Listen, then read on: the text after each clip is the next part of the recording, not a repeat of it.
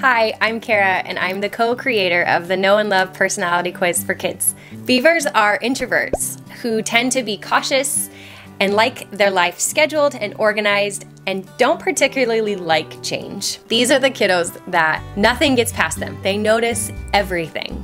They can easily and accurately remember facts and details of things that interest them, like sports, scores, numbers, movies. They also remember how experiences or situations made them feel because their brain is hardwired to store all these facts and details so that they can draw from them in the future. I have a very special place in my heart for Beaver kiddos because they strive to be seen as a good kid by adults. They are very hard on themselves, like very hard, and hold themselves to the standard of perfection that is impossible to meet. When they show their humanness and make a mistake, they tend to beat themselves up for it and say things like, "I'm such a bad kid," or "How could I do that? I'm so stupid." And this breaks my heart because none of us are perfect. All of us make mistakes. And I want these kiddos to know that they are still a good kid, even though they've made a bad choice.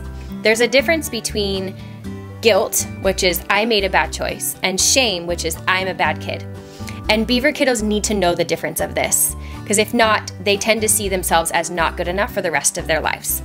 Sometimes it's hard for these kiddos to regulate themselves and calm down after they've made a mistake because they are very angry at themselves. And this is very challenging for parents to navigate.